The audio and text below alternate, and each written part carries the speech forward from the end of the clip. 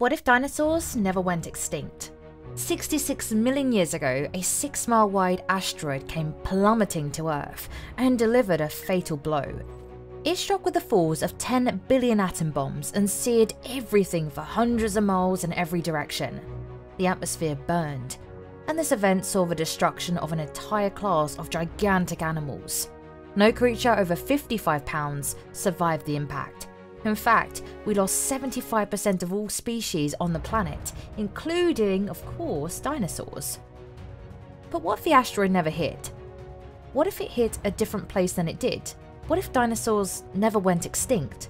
For answers to those questions and more, keep watching. Firstly, we do live among dinosaurs right now. Pigeons, geese, hawks. These are all descendants of the theropods, a family whose members include the Great T-Rex. But we're talking about the kinds in Jurassic Park. Before the asteroid hit, armies of trees stretched the sky from thickets and shrubs. Earth's atmosphere had about 50% more oxygen than it does today. Higher oxygen levels meant larger animals, the sauropods, which succeeded the Chinzosaurus, the largest animals to ever live on land, thanks to the rise in oxygen levels at the time. With enormous dinosaurs come enormous insects. Bugs like the Meganeuropus perima buzzed around Earth around the time of dinosaurs, and they are the larger cousins of dragonflies we see today, with a wingspan of 28 inches and tail of 17 inches. Dinosaurs plodded across the supercontinent Pangaea before it broke up in the Triassic period, meaning differences between animal species and plant species were minor. The climate stayed hot and dry, and much of the Earth was just a desert. No polar ice caps, and slight variation in geography. It sounds quite ideal for a giant animal living in those times. What would Earth look like if it hadn't been hit by a geography and climate altering asteroid? Actually, even if the asteroid hadn't hit Earth, their chances of survival would still be slim. Dinosaurs were already struggling through several environmental threats before the impact. With dramatic changes in sea level, intense volcanic eruptions, and fluctuations in temperature, the dinosaurs' last hours on planet Earth were far from dull. Okay, not hours, it was more like 400,000 years. Well before the asteroid ever came into the picture, a series of volcanic eruptions in India triggered rapid global climate change. Pangaea had also begun to split, leaving some land masses completely isolated and some connected with only temporary land bridges, which formed because of fluctuating sea levels in the Cretaceous period.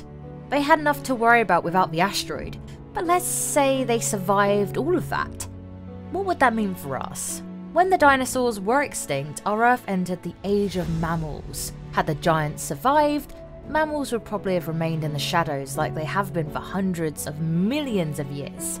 There's no denying that climate change would have shaped their evolution, assuming they survived. The long-necked sauropods might have started breeding at a younger age and shrinking in size.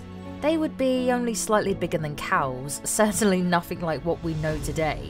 Sauropods were large, perhaps because of the processing time and gut size needed to digest the less nutritious ferns and gymnosperms. As small animals, they would rely primarily on flowering plants, as they're easier to digest. The later Cretaceous period saw the rise of flowering plants and also fruits, which co-evolved alongside mammals and birds, which helped disperse seeds. Perhaps we could have had monkey-like dinosaurs that swing off of trees, just like primates did. Smaller, ground-dwelling dinosaurs could have evolved like primates, or become nectar drinkers, spreading pollen from flower to flower. Around 34 million years ago, around the start of Oligocene period, there was another event, the separation of South America and Antarctica. This led to the formation of the Antarctic ice caps, after which, during the Miocene era, grasslands coated the planet. To adapt to this, dinosaurs would likely have developed squared off snouts and shorter necks to help them graze the way horses and cows do. They would also have had to deal with the ice ages that occurred over 2.6 million years. As a result of that, we would now likely have a woolly or shaggy Tyrannosaurus, Dromaeosaur or Hadrosaur. We don't really think about other adaptations that a dinosaur definitely did not have but would need today, like the ability to burrow. Given more time, some species may have become subterranean specialists, the scaly or feathery equivalent of mammalian moles. The oceans are another world relatively unexplored by dinosaurs. Some might have followed the path of Malian whales and evolved to live in the sea, or they might be the kind to return to land to lay eggs. But the big question is, could we coexist with them? Are you interested in the strange and the unknown? Subscribe to Fact Monkey and ring the bell for more mind-blowing content. There are a lot of variables. For example, while humans weren't around when dinosaurs walked the earth, other mammals were, but they stayed in the darkness to hide from the giants. So we would still have primates and maybe even a version of humanity. We would have had some tree-dwelling primates that, as grasslands expanded, would move into that habitat and become the pseudo-humans of this alternative universe. And just as our ancestors had to deal with saber-toothed cats and giant antelope, these guys would have to deal with Dinosaurs and Abelisaurs. Forget skyscrapers and airplanes. We would have to create protected places, the way our ancestors lived alongside large dangerous animals and had to come up with ways to survive. The Mesozoic era wasn't quite the bloodbath most think it was, where humans got ripped to shreds in seconds. But you certainly had to stay out of the way if you didn't want to get hurt. And that's what would happen with dinosaurs too. We would have settlements in deep forests or caves where dinosaurs wouldn't roam. But assuming we waited long enough for oxygen levels to decrease and the Earth to become what it is today, perhaps we could live alongside the smaller dinosaurs. And given how intelligent mammals are possible, we could maybe even have sentient dinosaurs. The carnivorous dinosaur, Troodon, had an unusually large brain, and it might have been the lineage to produce brainy dinosaurs.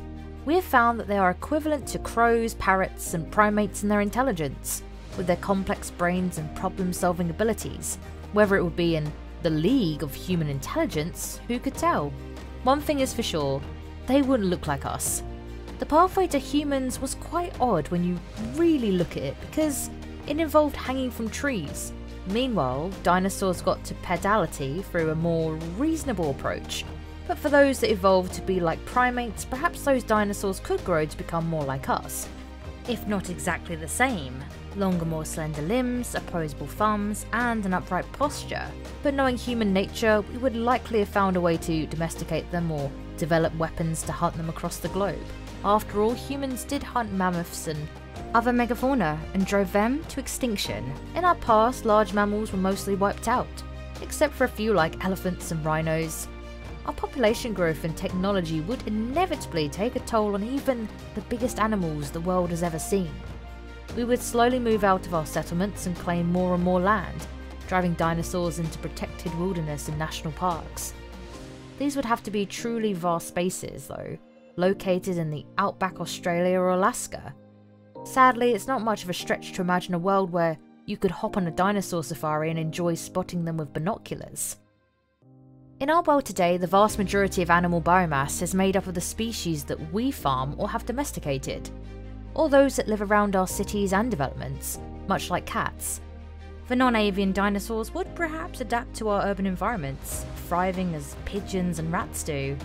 We might have lived in a world where small, beaked herbivorous dinos nibbled on the flowers in your garden, or small, omnivorous theropods lurked around garbage cans. We might have even found a use for them as meat or used them as pets. Or perhaps the idea is too far-fetched. The asteroid was one of the dominoes that set in motion a chain of events that led to human evolution. Without the dinosaurs disappearing, we might have not gotten the same opportunities. If you loved this video, don't forget to give us a like, subscribe to our channel, and hit the notification icon. We release lots of engaging content on this channel frequently, and we'd love you to be a part of our content creating process. So in the comments section, leave us with a suggested topic that you'd want us to explore, and we get to it.